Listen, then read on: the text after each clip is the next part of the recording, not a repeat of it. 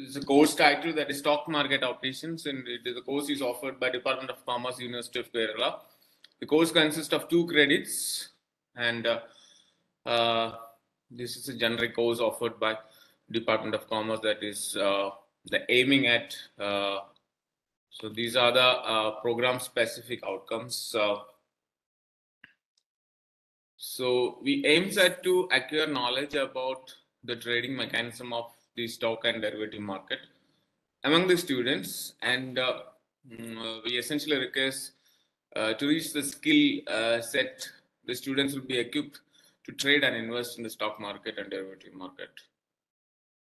And these are the course outcomes.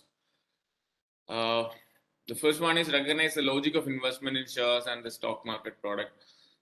As we know, the Kerala is where literate. Literacy level Kerala is good, but financial literacy level Kerala is not that much good as compared to other states.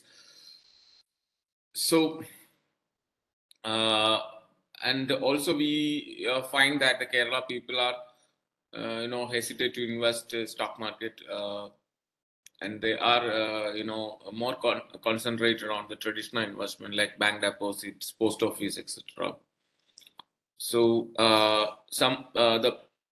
the thing which we understand that is they are reluctant to invest stock market because of the lack of awareness, and they feel that it is a very risky investment, etc. So, one of the course outcome is recognize the logic of investment in shares and the stock market products. The second one is identify the process of issue of shares to the public in the primary market. That identification of the process of issue of shares to the public in the primary market. And course outcome 3, understand the process of trading through a demat account with a broker. And course outcome 4, understand the clearing and settlement process in stock exchanges. And course outcome number 5, evaluate the pros and cons of investing in stock market. And course outcome number 5, understand the types of derivatives and derivative trading operations in the Indian stock market. So these are the course outcomes. In practice, this course outcome has to be reached by students after completing the course. So for reaching these course outcomes, we will have modules. So the next slides deals with the modules. So module 1, that is investment basic. So the first thing we taught in investment basics is why should one invest? So what is the purpose of investment, and what are the investment avenues available, which include stock market investment avenues and other bank deposit, post office, gold, etc., real estate, etc.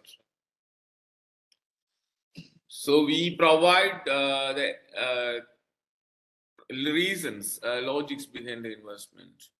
As a famous popular investor in the world, as Warren Buffett rightly said, that first you save and then spend. So the savings and investment is a very essential thing for determining the success of a human being life.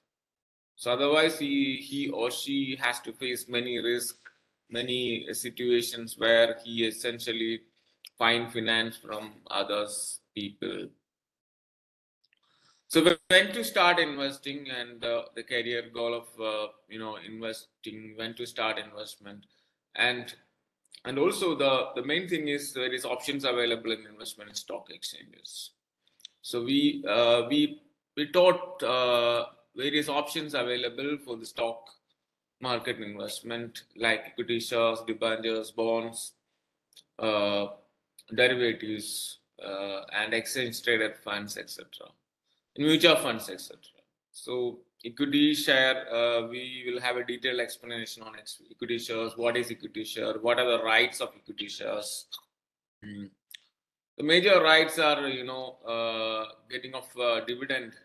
Dividend is a part of profit of the company that is provided by the company to the shareholders, and also they will have the right to vote during the meeting of the company. And debentures is exactly opposite of shares. Debenture holders do not have the right to vote in the meeting, and they are not providing the dividend. They are just debtors of the company, and the company will repay the debt, and the company will pay interest to the debenture holders. The debentures are the debt holders of the company. And there is another option derivative which will be detailed in the module 5. I will give you some information while explaining that slide. And mutual funds now, mutual funds is very important instruments. Many people, they invest mutual funds only rather than direct issue of shares. So mutual funds are, very fantastic financial assets in the sense that a person cannot understand the intricacies of the stock market also can invest mutual funds. Anybody can invest mutual funds. So just invest mutual funds by understanding the funds quality and funds performance and all. Just you keep money in the mutual funds and mutual funds provide return. Some of the mutual funds provide 15 to 25% return. So maybe based on the risk perception of the investors, we can invest according to the different mutual funds. Like very risky investors can invest in small cap funds. So if a person with not taking much risk averse investors can select a large cap funds, etc. So so index is also very important in investing mutual funds. Index funds are there. So index is a measurement of the growth of stock exchange. So we have two indices like Sensex and Nifty are the major indexes. Similarly, many indexes in connection with the Sensex and Nifty. So we have Nifty 50 and Sensex for the 30 stocks. And similarly, we have Nifty 500, Nifty 100, Nifty for BankX, the Nifty for ITs. Okay, so many indexes. And depository is also very significant part in stock exchange after dematerialization. So depositories are the two main depositories available in India, that is NSDL and CDSL. And they are providing the custodian services of the shares and other instruments. They are holding the instruments actually. They are the custodian of the instrument. So now the dematerialization process, physical certificates are not available. So dematerialization means transfer of physical certificate into electronic form. Now the electronic form and we have a screen-based trading. So there is no physical certificate. We can see in the only electronic certificate. These electronic certificates are under the custody of depository. So whenever a broker purchases or sells something, so it is transferred to depository. You getting a message from the depository that they are holding these shares. If you are selling, you will get a message that much shares will be debited from the depository's account. So you are when you start a dematerialization account with a broker, and the depository account also automatically created. Okay. So this is the first module, the investment, objectives of investment, when to start investment, what are the investment avenues, in the stock market. And one thing I forget, that is actual return and real return and time value of money concept. So this is also very important, the actual return and real return concept. I will say an example. If you invest in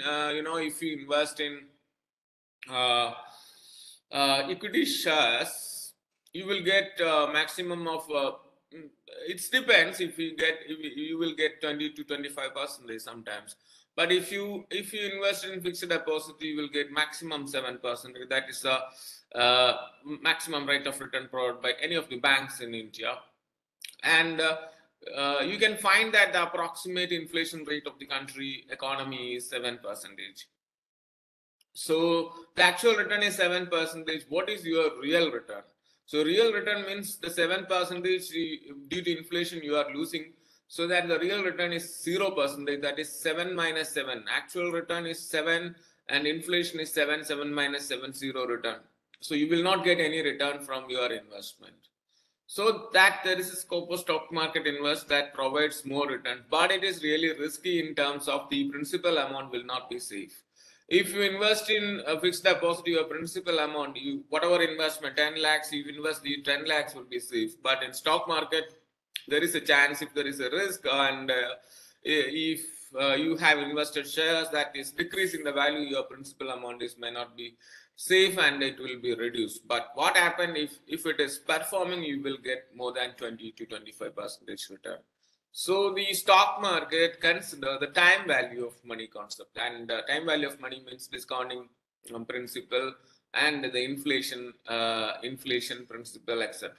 So this time value of money, as per the principle of time value of money, stock market return is the only one source of investment which make up the time value of money concept. Okay, so these are about the first module. And the second one, that is a primary market.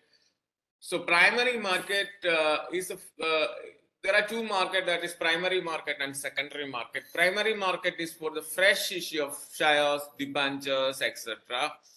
So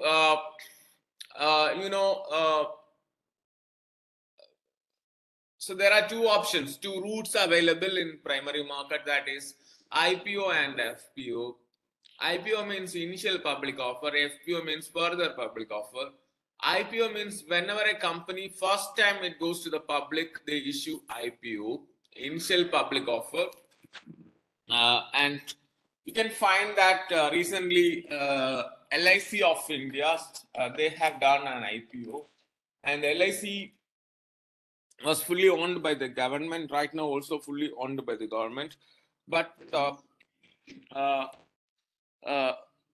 they are interested to go for the public for collection of funds, so that they invited IPO and they done it. And now LIC is a publicly limited company, so anybody can purchase shares of IPO. I mean shares of LIC. So after IPO, LIC shares were listed in recognized stock exchanges like Bombay Stock Exchange and National Stock Exchange. Now anybody can purchase the shares of LIC during the market timing, because after that the IPO was done and the number of shares issued during the IPO, they were listed. Okay, so FPO means quite different from IPO. When an existing company, actually LIC is done with the IPO, if after 2 years sometimes LIC essentially requires some more funds, LIC can do an FPO, because it is already listed company. They raise further, they wanted to raise some money from the public, that is further public offer. Okay, so IPO and FPO, it is for the public limited companies only. What is private placement? Private placement is for the private companies, and actually, the company issues shares to their friends and families and their relatives, etc. So they don't want to lose control of the company to the public. Okay, so they wanted to own the company their own way, so that the private placement. So the private placement is done by the private limited companies. So whenever a company, issuing IPOs and FPOs, they are doing through book building process. So book building is a very important process. So nowadays, all the IPOs are moving with the book building process. Book building is an advertisement through a prospectus, and it consists of a price band. Say, for example, 100 to 120. If it is 100 to 120, you can fix a price between 100 and 120, that is 100, 101, 102 till 120. And finally, the book runner or the company will decide the price in which the IPO has been done. So if you fix the 100, sometimes you may not get the shares, your application money may be rejected, because many of the people have opted for 120, the maximum price. So we should be careful about fixing of prices in the price band while in the process of book building process. So this price band will be helpful for the company, or the book building will be helpful for the company to fix the price. So book building is conducted for a price discovery mechanism of IPO. So after book building process, people apply shares, and if their money is not sufficient, their application is rejected and refunded. So it has been done through a separate account known as separate concept known as ASBA, application supported by blocked amount. So what is ASBA? In earlier, when we apply book building process, soon after the application, our money will be debited from our bank account. So after 1.5 months or 2 months, the company fixes the prices of IPO, and allotment of shares will be taken place accordingly. But sometimes our application may be rejected because of the low price band or something like that, or over subscription. Over subscription in the sense that if the company, for example, if the company issues only 1 lakh shares, but the applications were 2 lakh shares, so the 1 lakh applications may be rejected. So many of the people will not be eligible for getting of shares in the IPO process. So 1.5 months, your money will be blocked and you will not get interest. Now the ASBA system, the money will not be debited at the time of application, and your money will be debited only at the time of issuing shares, so that the investors' interest, savings bank interest, will not be loose. So that is a idea of ASBA, application supported by blocked amount. And after after initial public offer, your shares will be listed. So listed in the recognized stock exchange. So there are lists. You can find that list A, B, C, like based on the quality of the shares. And when the company shares, listing in the official list of the stock exchange, it is known as listing of shares.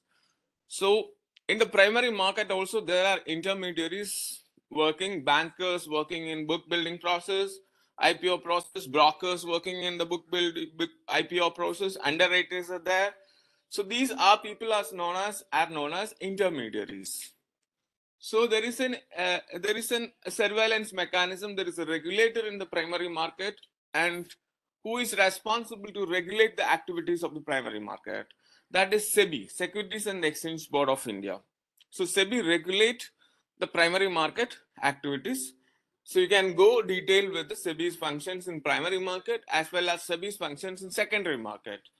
So these are both the module second that deals with the primary market. So next is module 3, that is secondary market. So secondary market, major one is stock exchanges. So secondary market means the stock exchange. So secondary market, we can deal only through stock exchange. So from stock exchange, we can buy and sell these securities. You can buy and sell bonds. You can buy and sell government securities. You can buy and sell shares. You can buy and sell exchange traded funds. You can buy and sell mutual funds, etc. So this is for secondary market. And in secondary market, we use indices to understand the performance of the shares in that particular index. That is indices, the major indices I already said, that is Sensex and Nifty.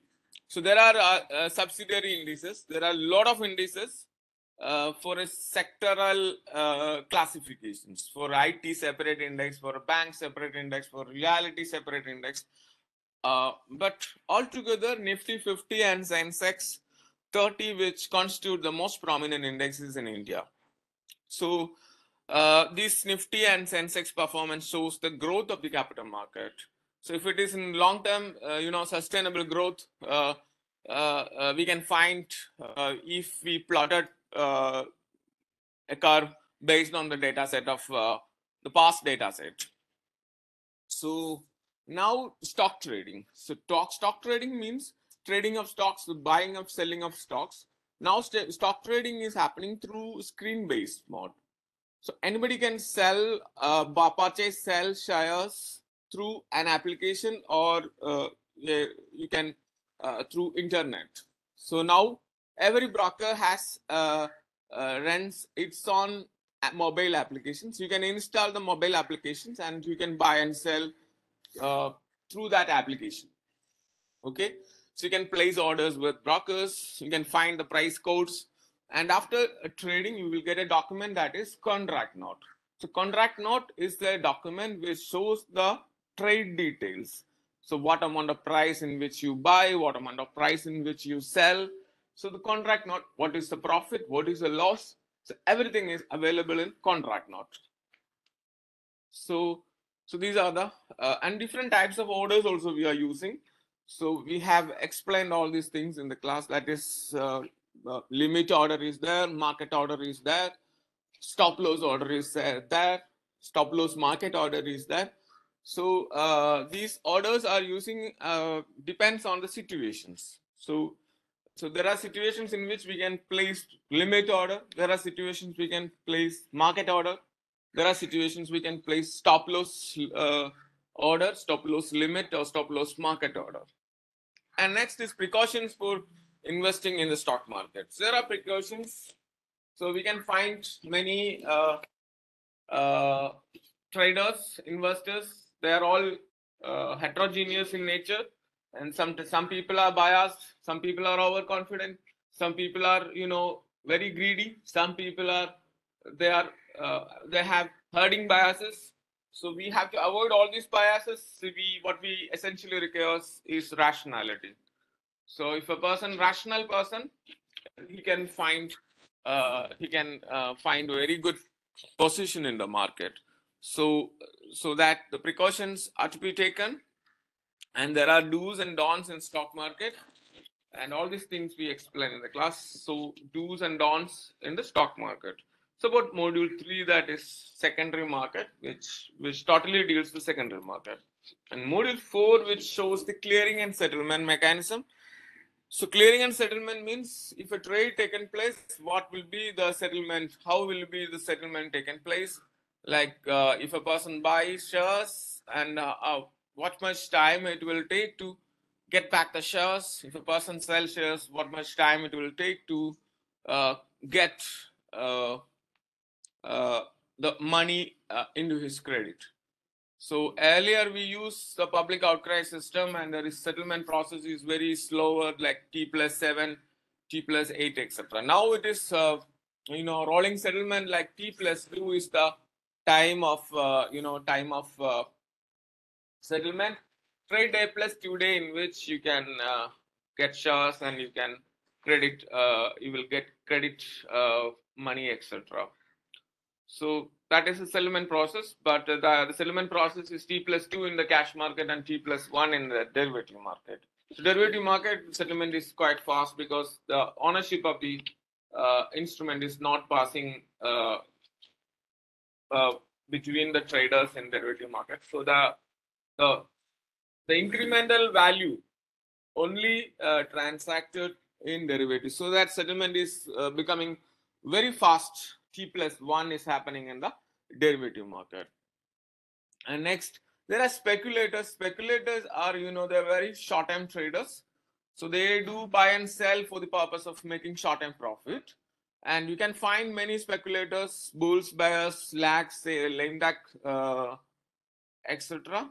Stacks, lame duck, etc. So they do like trading. They are not investors, but what we actually aiming at investment, long-term holding of shares that will provide a good nature of capital formation of the country, and the companies, they will grow according to the capital mobilized from the capital market. So secondary market also, these intermediaries will be functioning like underwriters, bankers, brokers, etc. So next is role and functions of SEBI. SEBI is also, has very significant role in secondary market in terms of regulation, development, etc. Regulatory powers are there, and development powers are also. The separate powers are also. You can read from the books to understand SEBI's powers. And the Investors Protection Fund. So this fund is created by the SEBI for protection of investors. If any loss or something like happening to the investors, SEBI's protection fund will be used to compensate the investors. So that is Investors Protection Fund. Okay, so this is about clearing and settlement system of stock exchange, and clearing and settlement, clearing of derivative, clearing of cash market, investment versus speculation, role and functions of SEBI, etc. And the last module is derivative market. Derivatives are a very important thing. So, what is the role of derivative? Significance of derivative, that is very important. So in cash market, there is a change volatility happen. If we are holding, if we are holding some shares, we don't want to sell the shares actually. But sometimes that particular shares will be value will be reduced because of the market volatility and all. But at the same time, we don't want to sell that shares.